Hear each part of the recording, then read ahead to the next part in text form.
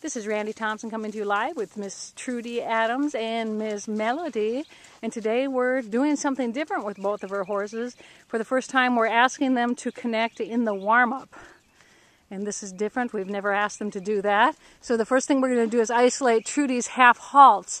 So tell me the steps for your half halt. What do you do? Breathe in. Up, shoulders back. I let it go all the way through my back to my seat to my Lower legs. That's right. So what she said is she's taking a breath where she feels it come up through her belly, her core, where she lifts up the front of her chest, brings her shoulder blades back, brings her seat slightly forward as she goes into her back, and completes it by going all the way down through your heel, because you'll feel a lot of times your half halts may not go all the way down to your lower leg. And I just disconnected when I let her walk on. Oh, good, good. So now that's all that's important. That's a good thing. So what's happened is Trudy's now to the point where she's feeling where she's letting her horses disconnect in and out of transitions, which is exactly where she should be, because they were both green horses. And now we're asking them to do more of a training level. That was nice, where they stay connected mentally and physically at whatever level we can at this time. That was good. Good. Now, when you walked forward, your lower leg went back. Yeah, I did. So that tells me you weren't doing a half halt that went all the way through your body. So when you do your half halt, you might have to actually push your lower leg forward while you're doing it, a 3-second half halt. That's right. So now you're going to add to your half halt. When you do a half halt, see if you can get her to pick up her back.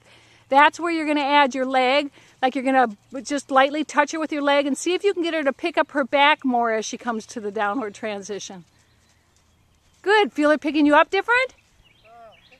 Notice your legs were a little more forward to do that. That was good. All right, now we're going to add the steps to connection. So you'll find, since we've never done this at the warm-up before, she's going to be holding on a rein on one side more than the other, probably. Not too bad today. Oh, good. So far. Yeah, so far, that's right. So now you're going to first supple her jaw. That's where you touch the rein and the horse should give. Good. On the inside with your inside rein and leg. Now, that's when the inside of the hind foot is off the ground of the horse. Good. Take your time. See if she'll give you her neck. So first we're going to ask her, Melody, listen to my inside rein. Soften at the jaw. Soften at the pole. See if she'll release her neck. And of course the trick is to push your leg forward. Think half halt. Push your leg forward. Think half halt to get her to pick up her back as you do this. So we're also going to get her more used to using your inside leg. Sometimes you might have to bump her just a little bit more to keep her active on the inside hind. We're doing this so that we can keep both of Trudy's horses from breaking at the canter, which is where they are right now as we go into riding them more connected. Good, good. Yes, now you're thinking about it. Okay, now we're going to check the outside rein and leg. So check, will she soften on the outside jaw? You'll notice when you play with the outside rein and leg that she rebalances different. She comes under your back, your seat different. Yep, soften her jaw, soften her pole. Make sure her neck is loose.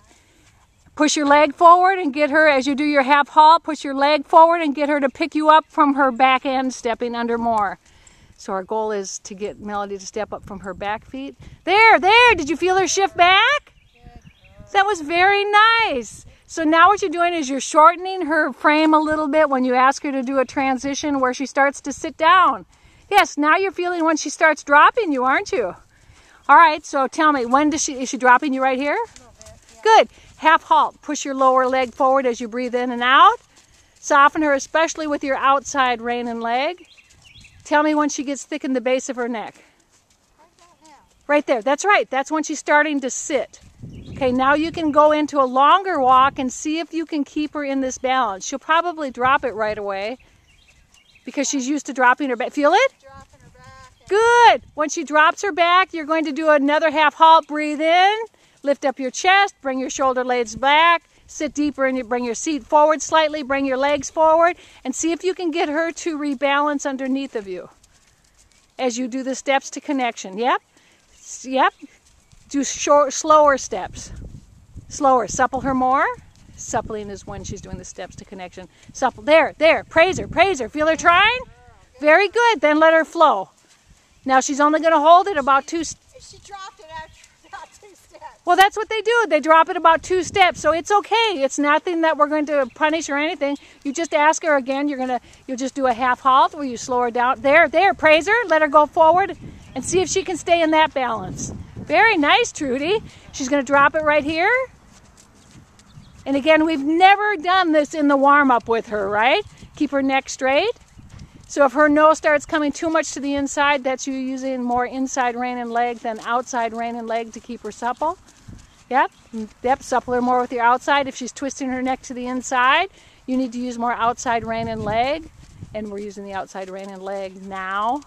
Now, on the outside, now, when the outside hind foot is off the ground, now. Good, good. Take your time.